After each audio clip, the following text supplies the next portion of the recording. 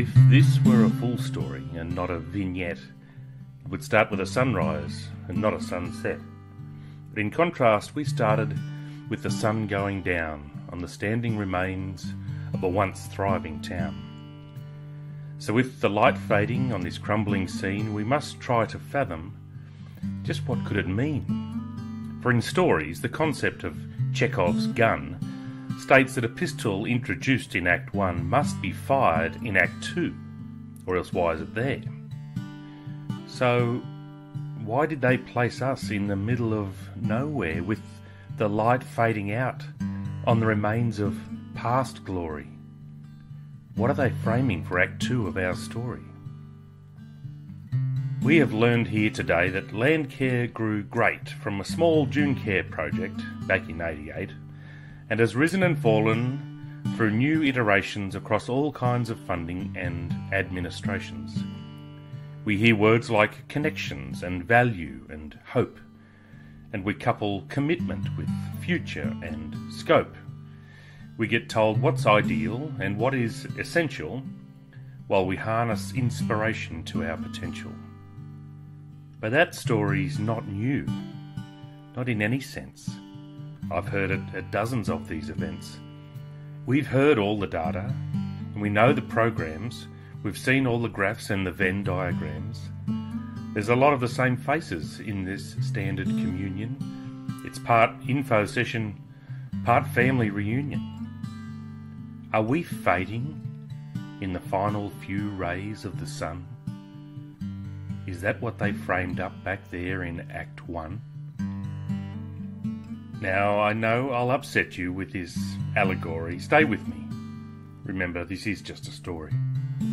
Whether used to enlighten or used to regale, the rules of narrative structure prevail, where we have to build tension if we are to resolve it.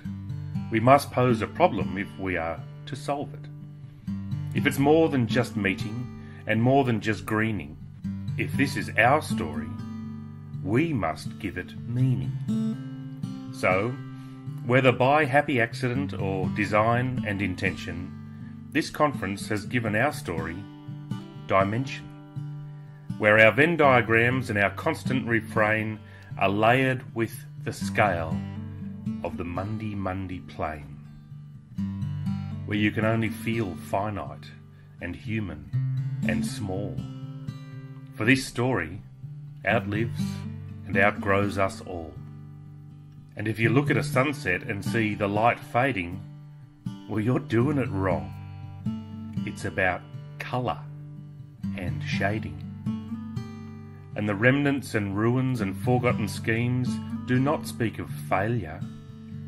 These things speak of dreams, of knowing that fortune waits for you to find it, of taking your idea and getting behind it.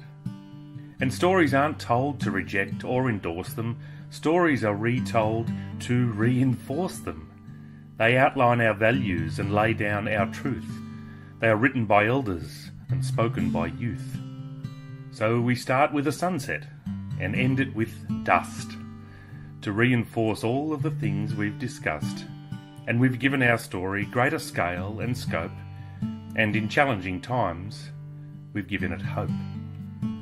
There's a need for hope when you're greening the hill, and the volunteer tree is bearing fruit still. There are elephants in the room, wall to wall, but the connectedness engine is driving us all.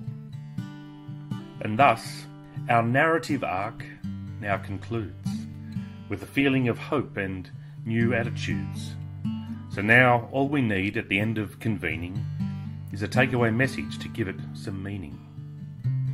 There's an old saying about the best time to plant trees, but it applies to all things in times such as these. The best time was 10 years ago. Well, that's what they say. But the second best time to plant trees is today.